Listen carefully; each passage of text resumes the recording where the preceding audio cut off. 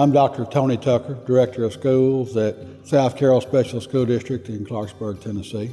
And Helios came in to do our project, and this room we're standing in was probably the most problem area that we had. It was very dark.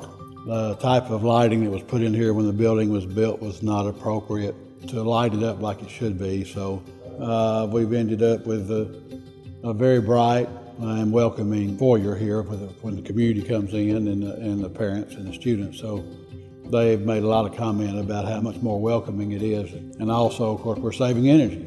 When we were talking about that to the board, they said, all right, the lighting project, yes, we want energy savings. We like the idea of maintenance savings, but this has to be right. Yeah, when we took our initial foot candle readings, we were in the neighborhood of 6.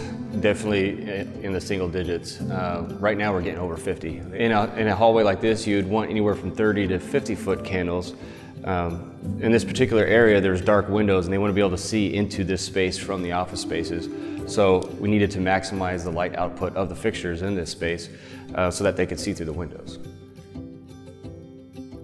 This is the hallways here that we were looking at. It looks really nice. Everything doesn't really look like it's been added onto, it's been updated. The overall foot candles have been increased in here, so we have more visibility. You have a nicer light for the students. It doesn't actually mess with their sleep patterns, headaches, things like that. This is a better, more even light to have in hallways. And they're practically maintenance free. They don't have light degradation from debris and insects getting above the lens in between the actual lamps themselves. This light output that we're experiencing right now should stay consistent through the life of the fixtures.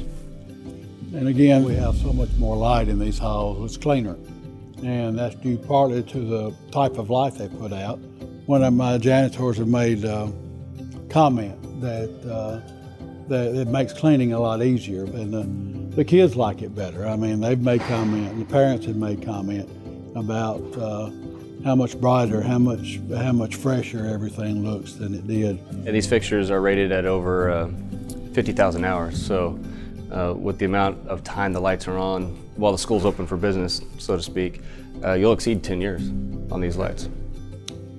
Come in, this is our high school science room and lab.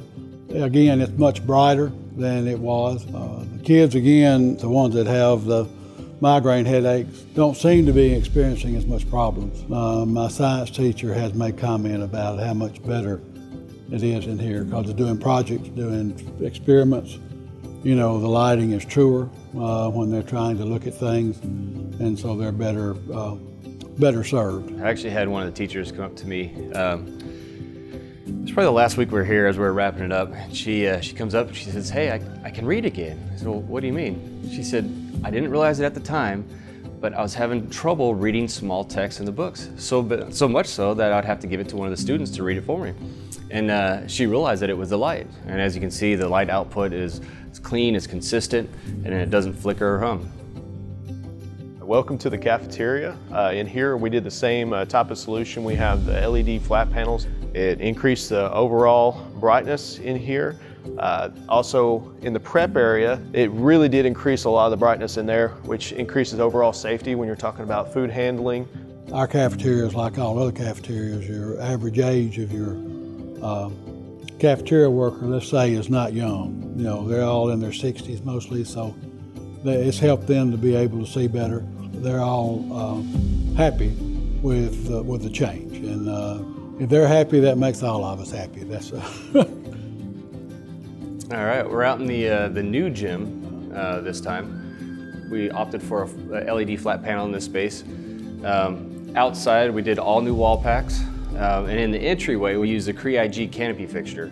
It's a low glare, high lumen output fixture that provides motion detection. So when there's nobody around, the lights will idle down to about 10%. Then about an hour after no movement down at 10%, they'll completely shut off.